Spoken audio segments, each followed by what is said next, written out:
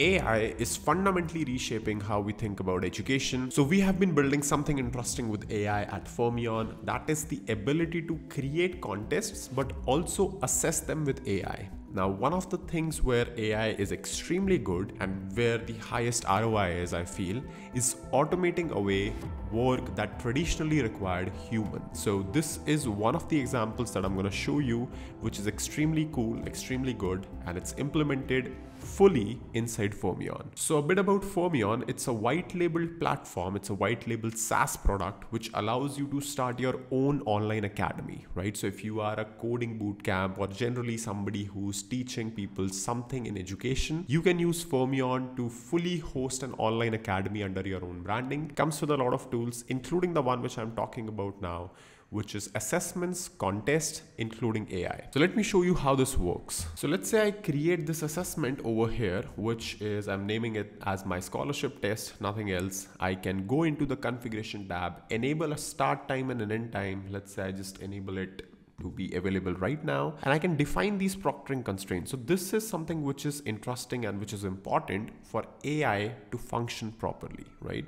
So over here, what we are trying to do is we are restricting a few of these criterias, which are, you have to stay full screen, you have to not change your tab, you don't have to do copy pasting and so on. But this is where AI angle comes in, where we can screen record your screen as well as record your camera during the attempt.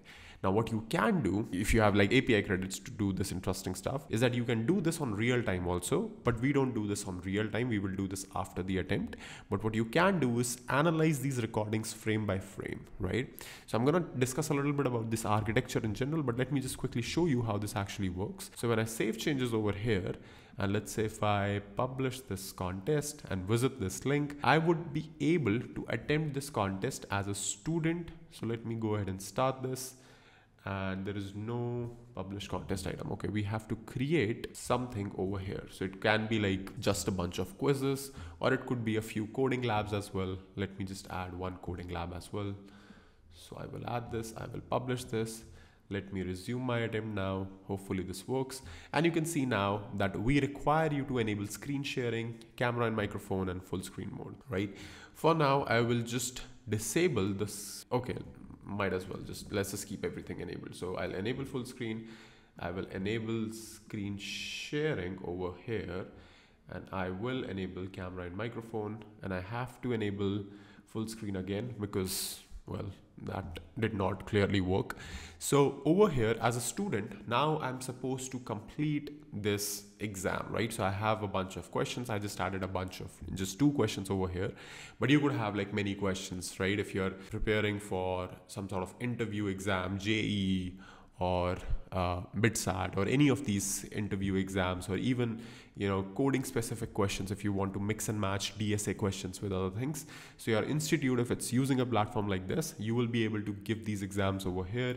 You will be able to submit your attempts, get the results back, and once you're done with the attempt, once you're ready with satisfied with what you have done so far, you would go ahead and submit and end the attempt, right? You can see that right now screen share and camera microphone are active, so it's actually recording what am I doing, what am I saying, all of that as well. So I'm going to go ahead and submit and end this attempt. I will submit this, and I have a report page which would include all of my statistics. Now I'm not going to show you the report page because there is nothing to see right now, but this is basically a very simple way of implementing this on a product side. Now let me show you how this works internally on the tech side. So from a tech point of view, this is all we have to do. So first things first, if you look at this attempt, you're going to see that it records the screen share. So screen sharing is first thing, and the second thing is the camera and microphone, right? So what you can do now, once you have this enabled as an option, is you can start putting chunks of both of them, screen sharing and camera microphone, over an object storage like S3, right? So as the user is giving attempt, you can start to upload chunks of it, maybe like a 10-second chunk, a 5-second chunk, a 20-second chunk, whatever you want. And you can start uploading this over S3. Now, once this is done, what you do after the attempt is that you download these in a VM or whatever your workload looks like, and you create a final.mp4 file, which is like an actual mp4, right? Which you have to use. You can compress this, you can do all sort of things like that. Then one of the things that you can do is extract frames every 5 seconds, right? So let's say if that your video or if your attempt, let's run some numbers. If your attempt is 30 minutes long, let's say that includes about 1800 seconds, and that means if you're doing it every 5 seconds, that is if you are having a frame every 5 seconds, that would be roughly 360 frames, right? Not framers, just frames.